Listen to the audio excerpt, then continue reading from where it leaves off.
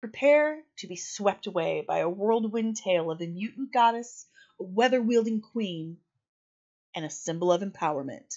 This is Storm. Be vigilant, day and night.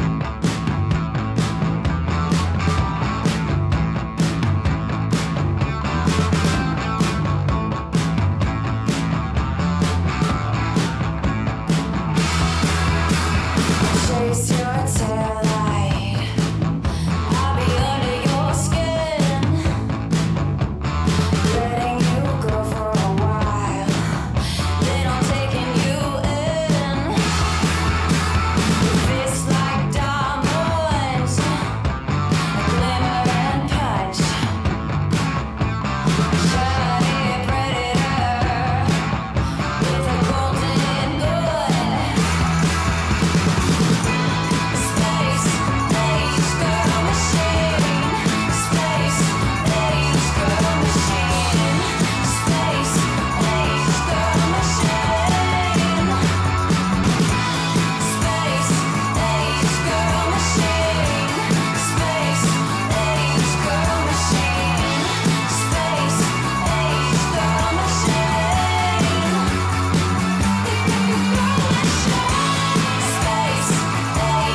machine. What is up, Nerdlings, and welcome back to my channel. I'm your host, Anastasia, licensed cosmetologist and registered super nerd, and this is Comics and Cosmetics, the show where I spill all the nerdy tea on your favorite costume crusaders while doing my makeup at the same time, while you nerds watch. If you're new, welcome. Please make that sacrifice to the algorithm overlords by smashing that like button, striking the subscribe, and ringing that notification bell so you get notified whenever I'm back with another one of these weird videos. If you like the content I'm putting out there and you would like to help support the channel, thank you. We have several different options for you to do so. You can start by scanning this QR code right here. We have Patreon that has 3 different tiers starting as little as $3 a month. And we have merch, 36 designs, all exclusive to Comics and Cosmetics, in pretty much any color and product you could possibly imagine, as well as links to all of our support options and where to find us on social media. All of the products that I will be using today will also be listed in the description below. And I've gone one step further. I've provided links for everything, so all you gotta do is click. You don't even have to go look for it. And one last thing, did you know that Comics and Cosmetics is now on Spotify? Yeah, it totally is. In the mighty landscape of Marvel superheroes, one character stands out for her regal presence, commanding powers, immovable conviction, and enviable integrity. She's a weather-wielding goddess, a former queen, and a mutant powerhouse. Nerds and nerdlings, today we are diving into the electrifying world of Ororo Munroe. This is Storm. Now, was her punk phase my favorite? Not necessarily. I just really wanted an excuse to rock a hawk. I do love a good mohawk. And as I always say, if you want the full story, read the comics, please. Read the comic. Because if I were to read everything word for word to you, we would be stuck together right here forever. And believe me when I say, nobody wants that much time with me.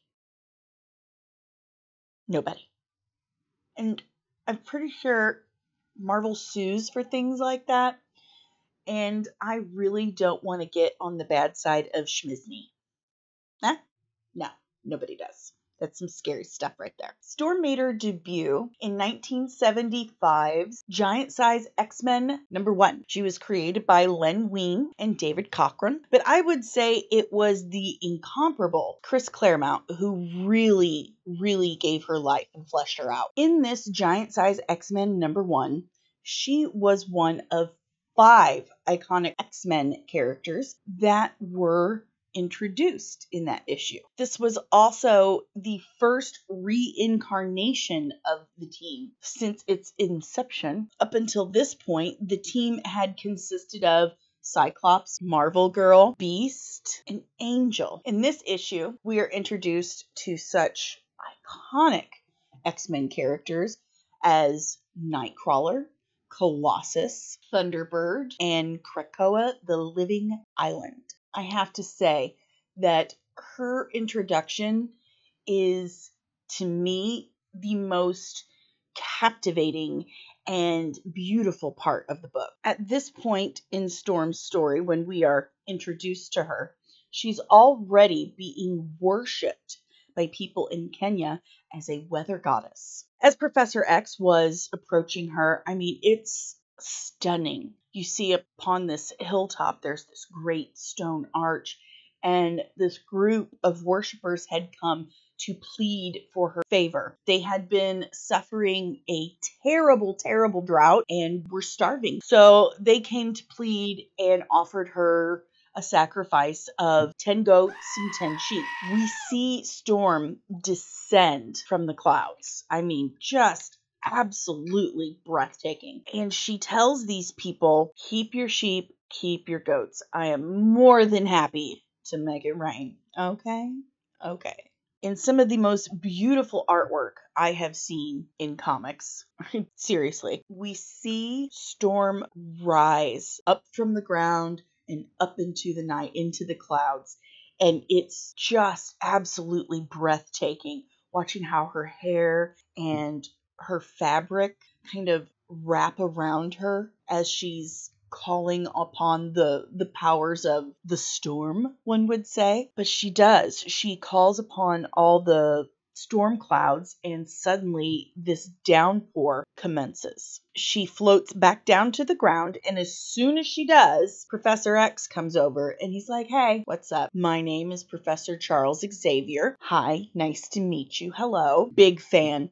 Huge fan of your work. You're just marvelous. And he offers her to return with him to his school, Professor Xavier's School for Exceptional Youngsters. And she kind of relatively easily agrees. You know, Wolverine actually agreed really, really quickly and easily too. Like, just almost kind of seemed out of character. Well, out of character for what we know of him now, being that it was his second appearance and the first issue where he joins the team. His first appearance was in the Incredible Hulk, but in Giant Size X-Men #1, he officially joins the X-Men team. He tells her about the school, tells her that the world could benefit from her abilities, much like these people in Kenya had. And so she's like, you know what? I think that this is where my journey has been taking me.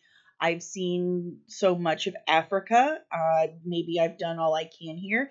And, you know, who knows? Maybe it really is a good idea. Maybe I can help more people on a global scale this way. And I've always wanted to see upstate New York.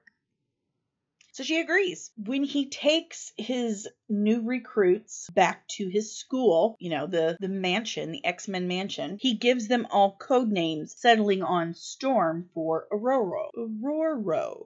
It's so hard to say her name. Don't pretend like it isn't, because it is. Ororo. Ororo Munroe. He also gives them new clothes. They're uniforms or costumes, whatever you want to call them. But they're all made out of unstable molecular fabric that was created by none other than Mr. Reed Richards of the Fantastic Four. And if you have seen my Spider-Man 2099 video, you already know that. Congratulations.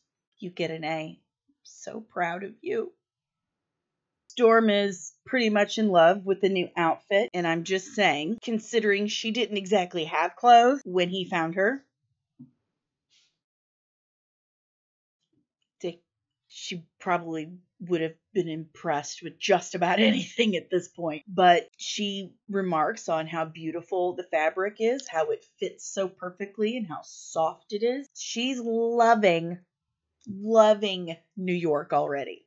But right away, they send them off on a mission. So they go off on this very first mission. And this mission is all about rescuing the first X-Men team. So the second team goes with Cyclops to the island of Krakoa. But as they're on this first mission, we learn that this team isn't as connected as the first team is. They haven't had time to get to know each other. The first team had, but not this one. In fact, there were a lot of very strong, specific personalities in this group, and they clash hard as they are nearing the island of Krakoa, and we are learning that these personalities are already clashing. We already see that Storm's empathetic and even temperament is very, very apparent, and just a good balance to the rest of her teammates. Once they get to the island, they scatter to the four corners of it.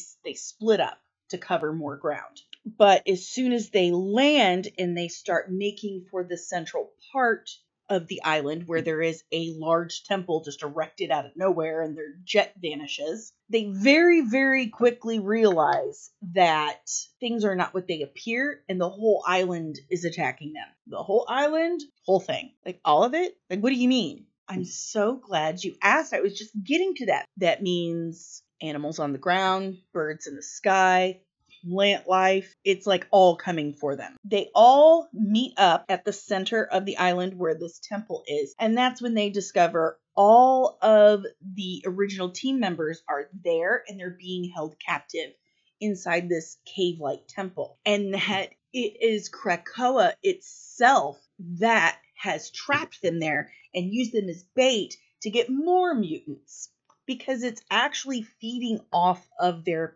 power. Storm turns out to be absolutely instrumental in defeating Krakoa, along with Lorna Dane, aka Polaris, who was actually part of that team that I forgot to mention. I'm not perfect.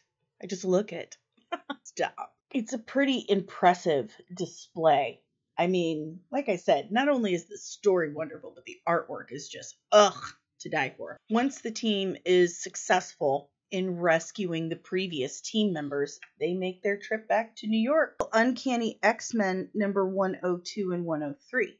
In these, we learn that Ororo was born to an African princess named Ndare, which is a beautiful name, and an American photojournalist named David Munroe. Ndare and David had met, fell in love, got married, moved to New York, where they gave birth to baby Ororo.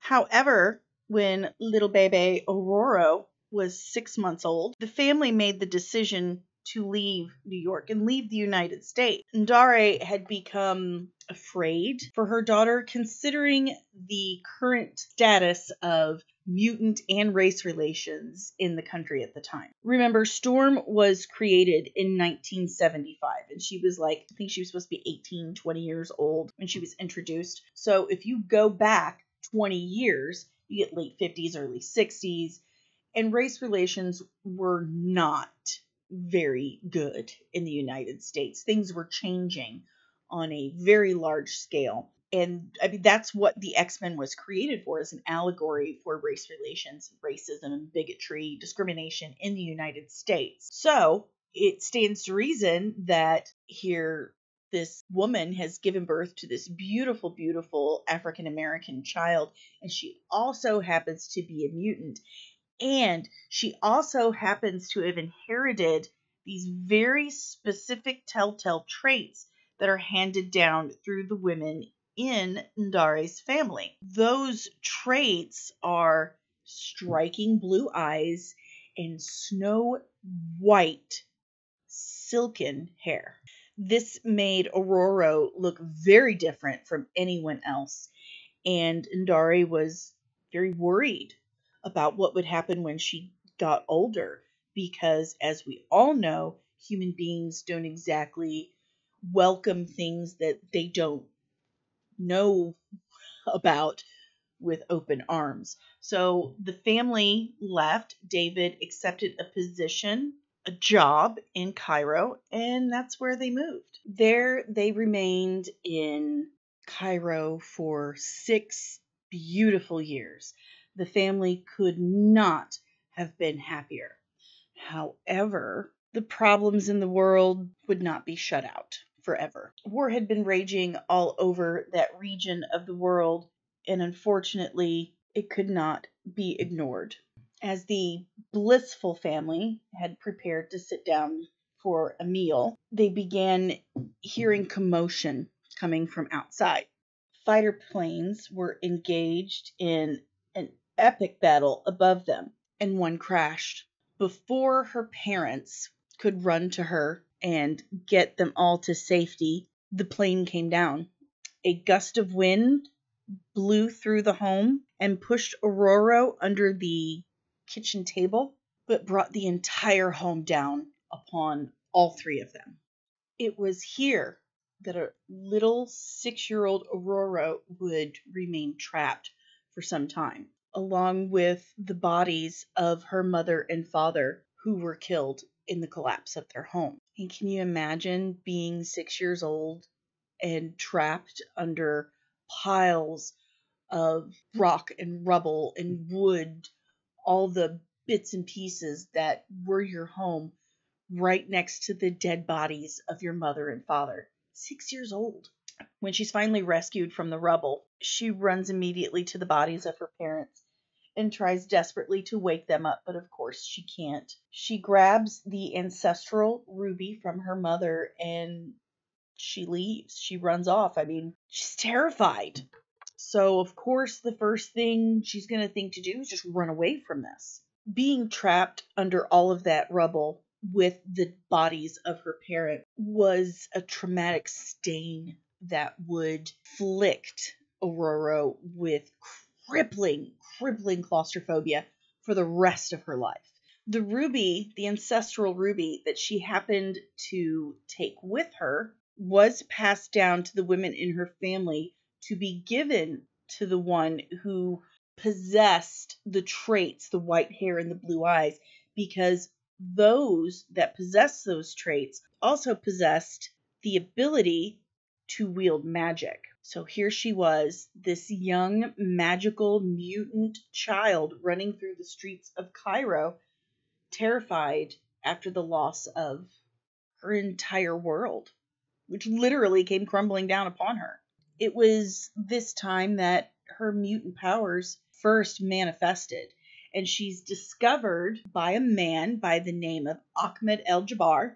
He was a teacher who taught street urchins how to survive on the streets by stealing. He trained her in the arts of lockpicking and picking pockets, and she became quite the apt student. In fact, we learn in Uncanny X-Men number 117 that when she picks the pocket of an American tourist, that American tourist just so happens to be one Mr. Charles Xavier, who was roaming around the world.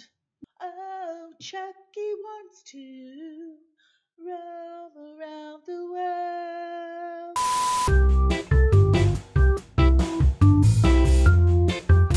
He wanted to use his power to mentally control her into not stealing anymore. He thought, oh, maybe I'm put on this earth to stop crimes, so I'm just going to take a peek into her brain, and as soon as he does, he is hit with this unbelievably powerful, painful psionic blast. Won't be doing that again. Ororo, of course, uses the opportunity to RUNNOFT. It wasn't Ororo who issued the psionic blast, but the guy who was actually in charge of all thievery in Cairo. That's right, his name was Amal Farouk, aka Shadow King. Charles had acknowledged through her brainwaves that Ororo was actually a mutant, but he didn't want to scare her too bad. She was only a little kid, so he didn't try to recruit her then. He just went off and fought the Shadow King, and then it was many years later he runs into her in Kenya, and he's like, I think this is the same chick. Yeah, he was right. Ororo had felt like something had been calling her to the south, and she decided to finally listen, and she started on this very long journey of traveling south. to wherever this call was coming from. In Marvel Team Up 100, while she's on this journey heading south in Africa, she runs into none other but a young T'Challa. She actually saved T'Challa from a group of South African jerkwads, and right away there is an instant attraction. They travel together for a while, but eventually they have to part ways. T'Challa has his duties in Wakanda, and of course Ororo has her calling. She follows it to Mount Kilimanjaro, and that's where she finds her mother's people, and she's revered as a goddess. I mean, that's not bad. I've always wanted to be revered as a goddess. It's just no one's ever figured it out. As that path that she was on took her to Kenya and the land of her ancestors, she embraced those ancestral roots and began this new life as a goddess. She was revered by these people, not only as a goddess, but as their protector. It was this time that her path intersected with the X-Men and she left. I don't know about you guys, but it would be pretty damn hard leaving a place where I am revered, not just loved, not just adored, but worshipped and revered as a goddess, to go to some musty old school in upstate New York. That would be tough. Her elegant and powerful presence, game changer for the X-Men. Absolute game changer. Up until that point, we had Marvel Girl and Lorna Dane, Polaris, who was and then wasn't the daughter of Magneto. And they're great, don't get me wrong. I did a whole thing on Jean Grey, aka Marvel Girl. Check that out. They were very young and naive and could, let's be frank here, frequently the damsel in distress, not Storm. Where Storm did have this quiet, feminine composure, she was genteel, she was understanding, she was caring, she was also a force of nature, almost literally, and not to be reckoned with. This nuance to her character made her one of the most iconic X-Men characters ever, till this day still. Storm's character itself is a complex tapestry. She's not just a mutant superhero. She's an absolute symbol of power, strength, diversity, love. I would say her personality is a lot more on par with Wonder Woman in DC Comics, more so than probably any other character in comics, period.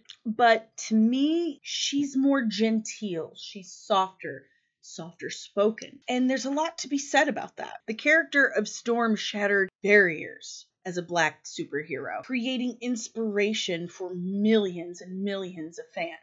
Up until this point, we'd had Black Vulcan, Black Panther, Luke Cage, but we didn't have a Black female superhero. Storm was the first. Throughout her history, Storm has assumed many roles, from team member to teacher, eventually to team leader. In issue number 138 of Uncanny X-Men, preceding the funeral of one Miss Jean Grey. If you want to learn more about that, definitely check out our Jean Grey video or our Cyclops video. So Jean Grey dies, and following the funeral, Cyclops leaves. He just can't do it anymore. He's too heartbroken. So that leaves an opening for team leader, and Professor X can't think of anyone more suited for that than Storm herself. He felt that her time as, a goddess would give her some experience in leading. I think he might have been right. Also, with Cyclops' exit, we get a new recruit, a new student at Professor Xavier's school, and that is a 13-and-a-half-year-old young girl by the name of Kitty Pryde, aka Sprite, which there's some seriously dumb dad jokes in there about, I hope no one pulls my tab.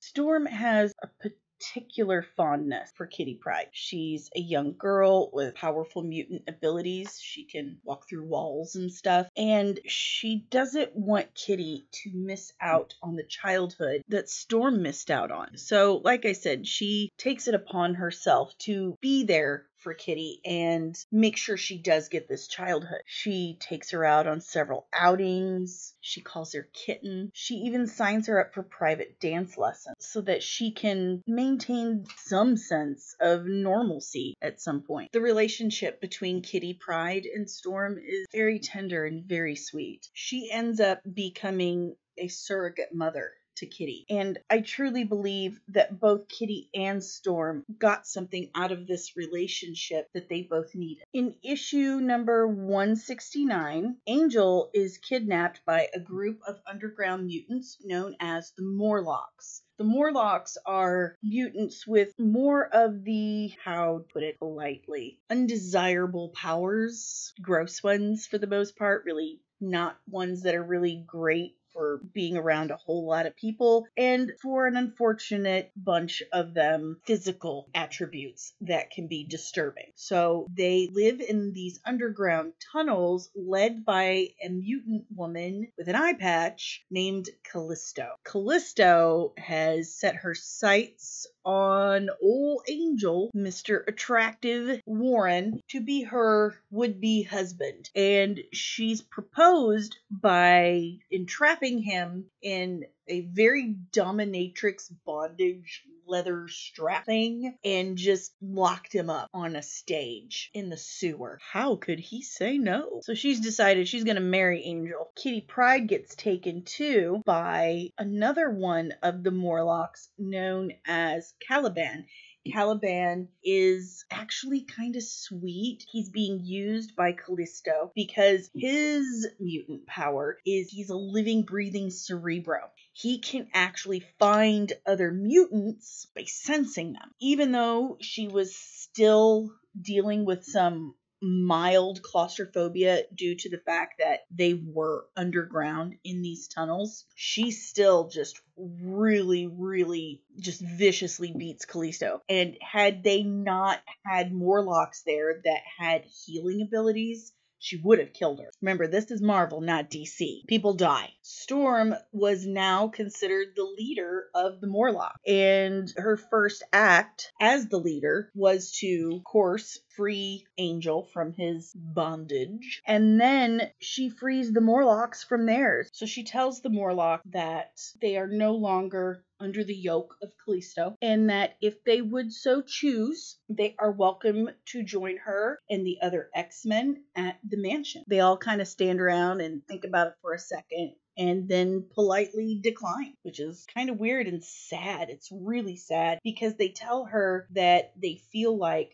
their place is there underground, that they won't be accepted above. This duel between Callisto and Storm really weighed heavy on Storm because of the vow she had made and her powers being connected to her emotions. It affected them too. And then in 2005, we learn more about that. Her origin is expanded to include that while she was on this journey traveling south in Africa, she accepts a ride from a man driving a truck, and that man tries to assault her. She fights for her life and actually grabs a knife and stabs this man to death.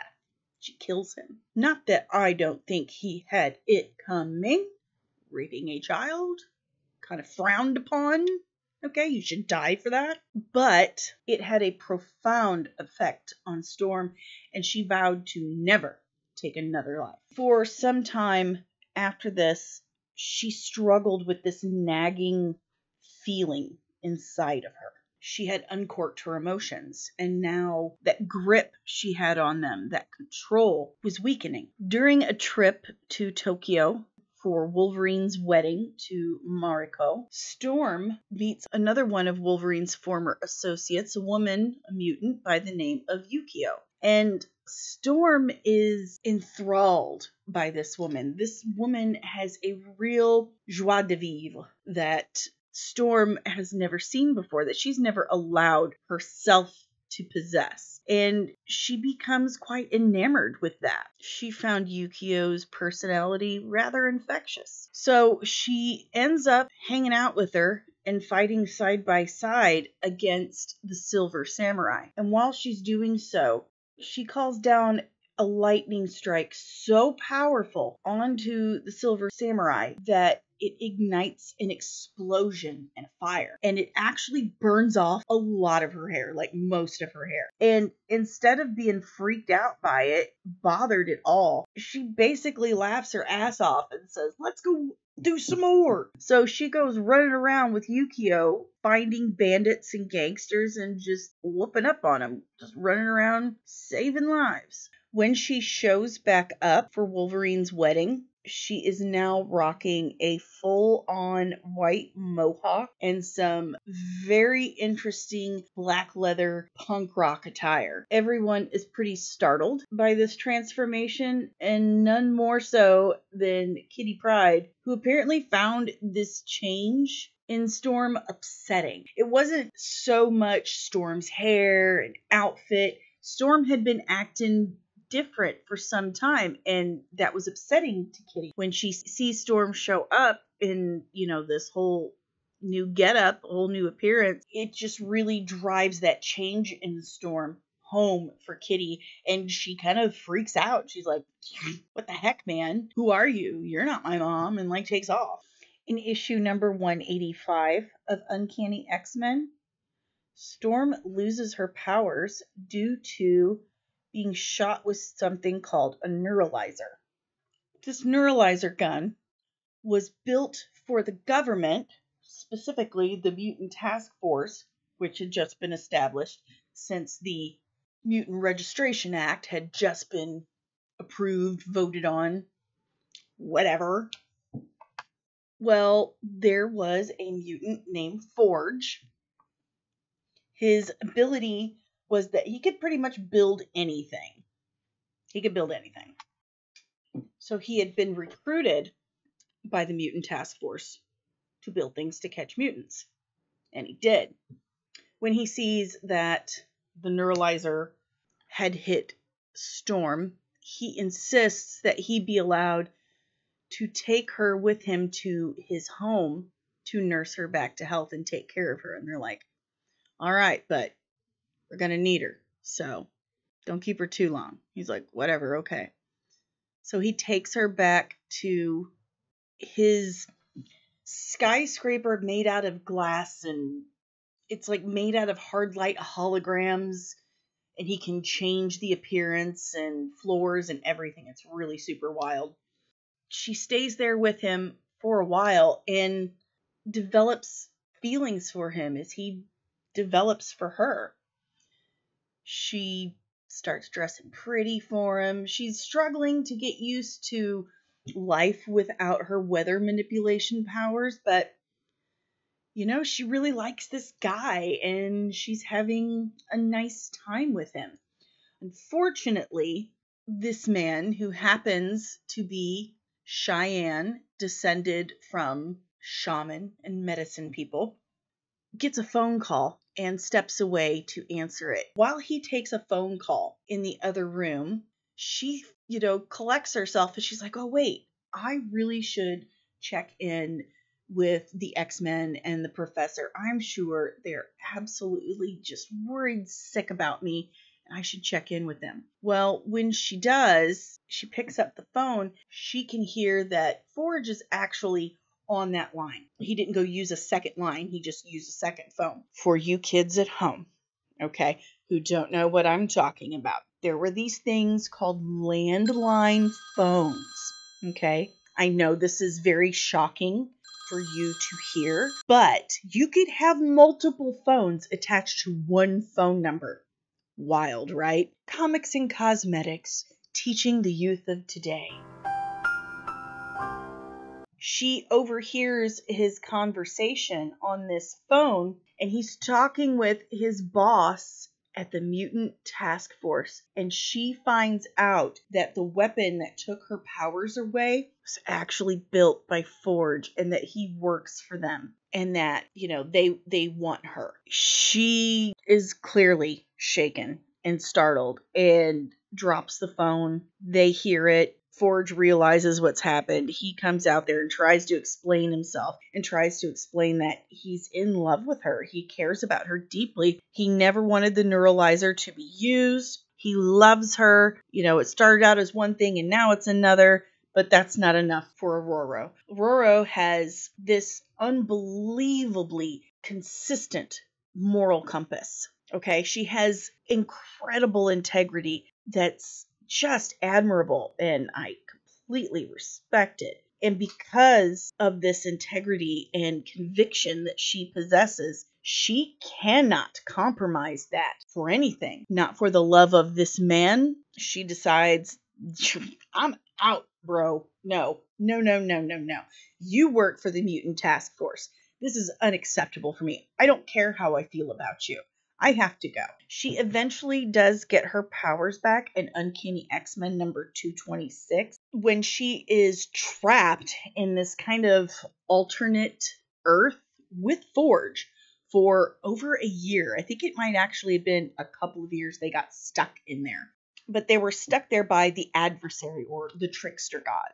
While they are trapped here, there seems to be no other people. Just them. Trapped in, I think it's Montana. It's supposed to be Montana, near Yellowstone. He even builds them a home, and they live and love for quite some time. In fact, she goes on a spiritual journey. She leaves and walks. She walks to Africa. I don't know how she gets to Africa, but she gets to Africa, and that takes her about a year. And she comes back, and he's like, "Hi, honey, I missed you." At this point, he's actually built solar panels and all kinds of stuff. He took parts out of his prosthetic leg and I think he had a bionic right hand too, to build this stuff. And he tells her that not only has he discovered a way to get them back home, but to also, return her abilities to her. Her relationship with Forge, to me, is very complex, very sweet, very relatable. I mean, how many times have you been in love with someone and it just didn't work out? It wasn't a matter of amount of love or anything you've done or they've done. It's just timing and circumstances didn't quite line up to make it happen.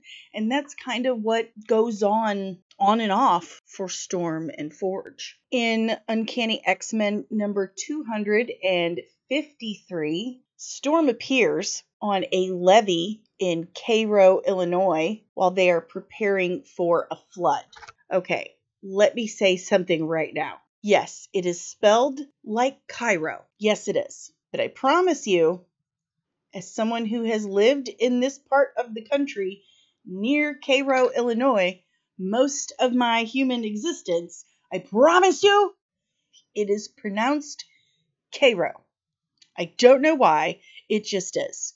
But she appears on this levee as they're sandbagging as a preteen child with no memory of who she is, where she came from, or how she got there. As she is discovered by the paramedics teams and local law enforcement, they scoop her up, cover her with a blanket, and put her in an ambulance to take her to Cairo, Illinois Metropolitan Hospital, which I assure you does not nor never has existed.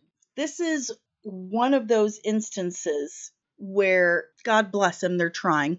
They're trying to have Midwestern representation for us parts of the country that get completely ignored by comic books and other major media. So they pick a spot and they're like, we're going with this. I mean, it's Cairo, right? And that's where she lived. No, it's Cairo. Totally different. They even show Cairo as a bustling metropolis.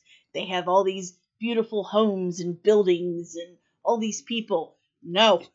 Also, not true. Cairo is basically a ghost town. There's nothing there but maybe some trap houses. Once upon a time, back in the 20s to 40s, Cairo was actually kind of a hideout town for gangsters. And I mean Al Capone. After the fall of that era, so did Cairo, Illinois. I promise. There's literally nothing there. But she's taken to Metropolitan Hospital of Cairo, and a doctor by the name of Lien Shen takes care of her and then excuses herself to make a mysterious phone call. She actually calls a man that she refers to as like a federal agent, mutant task force agent, but he was actually someone who was under the control of the Shadow King. That's right.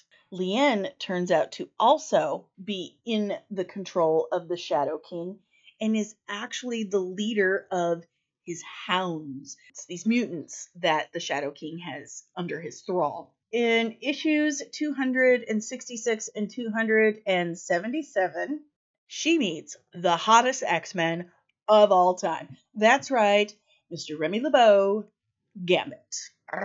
He's introduced.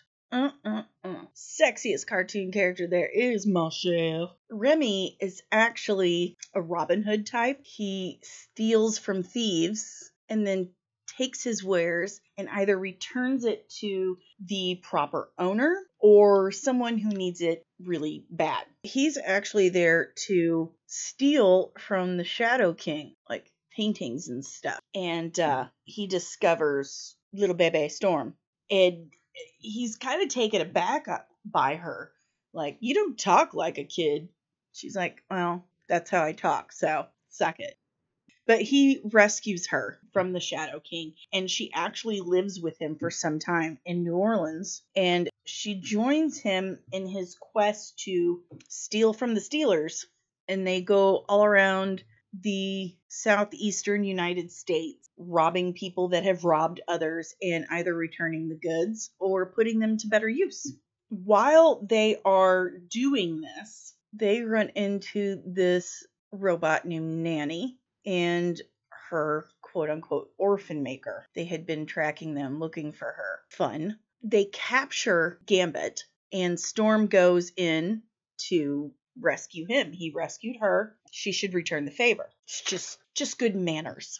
When she goes in to rescue him, she discovers that it was Nanny that had turned her into a child. Her memories start to come back to her of her real life, who she is, and she discovers the machine and why Nanny captured her and did this. Nanny captures mutants, regresses them into children because she says it's easier for her to control their will when they are children. So Storm gets into one of those machines and she turns herself back into an adult, and she and Gambit walk off into the sunset, and she's like, hey, Gambit, ever heard of the X-Men?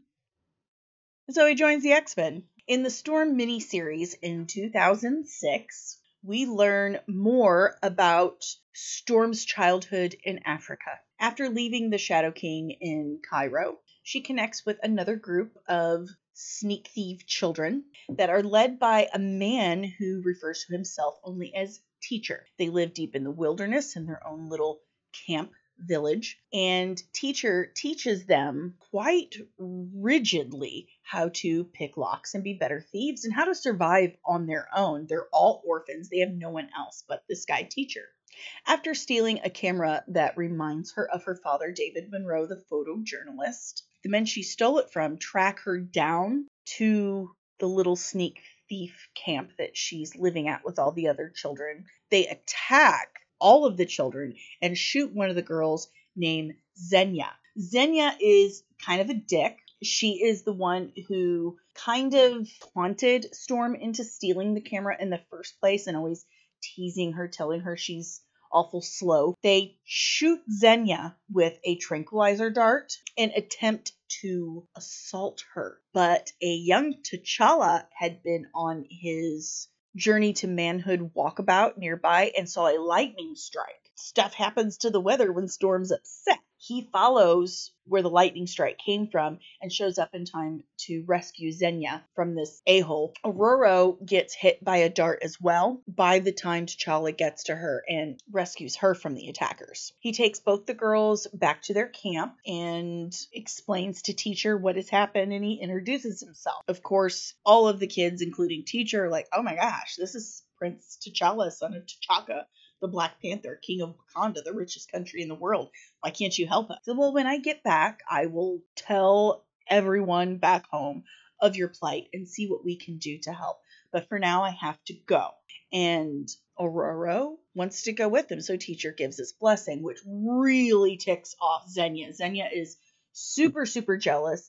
As it turns out, Xenia is actually teacher's daughter as well. And she's very, very jealous of the attention and praise that teacher lavishes upon Ororo. And Xenia blames Ororo for the attack on their camp, even though Xenia is the one who teased her, picked on her, bullied her into stealing that camera in the first place.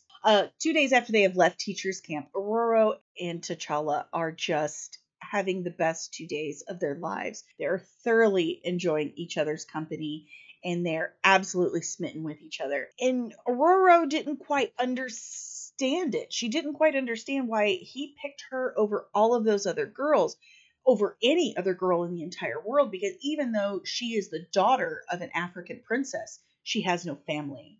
She has no name. She has no money. She has nothing. She's a thief, something that T'Challa looks down on.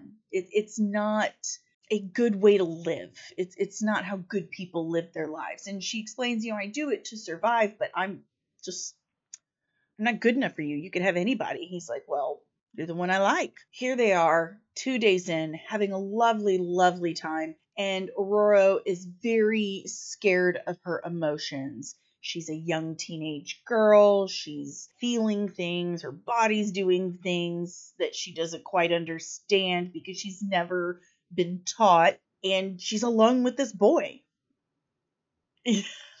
So what do you think happens?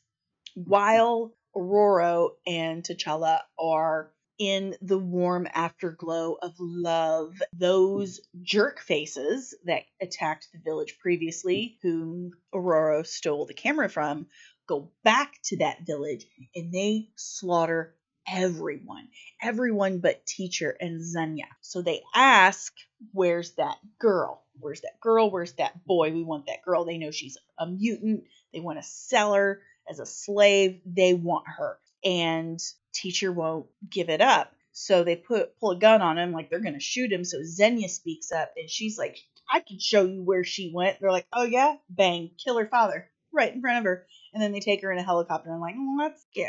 She does this out of seething jealousy and rage towards Ororo. She refuses to accept the fact that, one, you are not responsible for the vile actions of other people. First of all, let's leave the blame where it lies, with the sickos who perpetrated these heinous, heinous acts. But also, it wasn't Ororo who started all of this. It was you, girlfriend, okay? This all started because she stole that camera. Why'd she steal the camera? You were a frickin' bully, okay? Okay. While they are flying over and they find T'Challa and Ororo, that same a-hole tries to rape Xenia again, but Xenia kills him. Yeah, she do. When it was all said and done and the day was saved, Ororo and T'Challa go off together again. But after a time, as was in the previous comic before it was retconned here, but in Marvel Team Up number 100, where it was Storm that rescued Black Panther. Now it was the other way around, but still, T'Challa had responsibilities in Wakanda that took him there. And Storm still felt this calling from deep inside, calling her to Kenya. And so they part ways. However, as adults, they do cross paths again, as it was also in Marvel Team Up 100. That attraction was still there. And this time as adults, they decided, let's do it. Let's just be together. Let's get married. In Black Panther number 18, we see the wedding of Black Panther and Storm. And believe it or not, a real designer by the name of Sean Dudley designed Storm's wedding dress. He was known for work on soap operas, and he took inspiration from African culture, from all of Storm's iconic X-Men costumes, and also fictional Wakanda culture. And it turned out stunning. Absolutely stunning. But their wedding gets pretty dramatic. I mean, it is X-Men and Avengers and everybody all together. And in fact, it was during the Civil War event. So everyone is on opposite sides of this thing. And they all agree on a temporary ceasefire so that everyone can go to the Prince of Wakanda's wedding and they can enjoy a blissful day as they should. They didn't want to ruin the day for them. Even Uatu, the Watcher, showed up. So when he shows up and he's just kind of leering there, everybody's like, that's Uatu. That's Uatu. You know what that means? So shit's going down. This is historic. Did I wear the right thing? Do I look historic? Do I? Is this how because I want to look good in the history books. I want to look good. Everyone knows that this is a big deal. However, Iron Man and Captain America really just could not put their shit aside. Okay. The impressive guest list included the likes of President George W. of the United States, Nelson Mandela, and even Fidel Castro. And then you have also Spider-Man and Man-Ape who start a fight, and it causes all kinds of drama. For them to marry, the couple must be sent to the spirit world and meet with the panther goddess Bast. She has to meet Ororo and judge if she is worthy enough to join T'Challa's family and lineage. She's quickly accepted, and within a blink of an eye, they're back surrounded by their loved ones at the ceremony. The priestess announces that Bast has approved the union, and the two are wed. Their marriage lasts 6 years and 1 whole month, and for reasons. The main reason is that the writers had a difficult time writing about them both because you had them in different books. You had Black Panther, who was part of the Avengers, and you had Storm, who was part of the X-Men. So it was very difficult from a practical logistics standpoint to keep that romantic relationship going. So it was written into their relationship that with the X-Men being declared enemies of Wakanda and with their very, very different commitments, the marriage just wasn't working. And so they divorced. And it's very sad because they loved each other very, very much. But being who they were and their associations, it just wasn't something that they could handle. T'Challa needed to put Wakanda and its people first, above all. And Storm was committed to her work with the X-Men and her students at Professor Xavier's school. So it made sense that with them spending most of their time on separate missions, T'Challa ended up annulling the marriage while Storm was gone. She shows up to help T'Challa and the people of Wakanda in the aftermath after Namor destroyed Wakanda. That's the Phoenix Force story. We talked about that a little bit in the Echo video, but T'Challa was very angry and very hurt. He blamed Storm when she sided with the X-Men, blamed her that she was siding with the X-Men, and while she was gone, he announced that annulment with the High Priestess. In multiversal stories, Storm and Black Panther do have a child. In one multiverse, they have a son. His name is Azari T'Challa. And in another, they have a daughter named Chimera. And in both instances, the children do possess the mutant abilities of their mother, her white hair and her blue eyes, as well as their father's Black Panther legacy. But her most profound legacy was the impact she had on the next generation of mutants, inspiring them to carry the torch of equality and justice ever forward. Her return to X-Men comics after a brief absence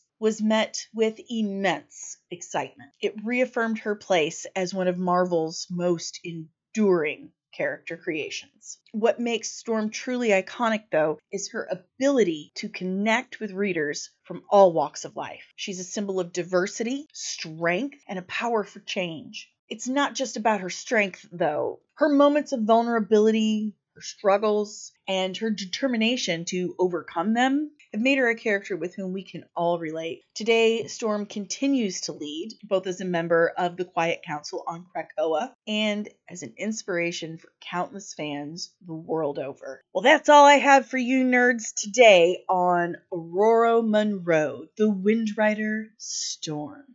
If you like the content that I'm putting out there, please send a bolt to that like button, hit the subscribe, and ring that notification bell. Again, if you'd like to support the channel, if you want to know the products I use, it's all listed in the description below.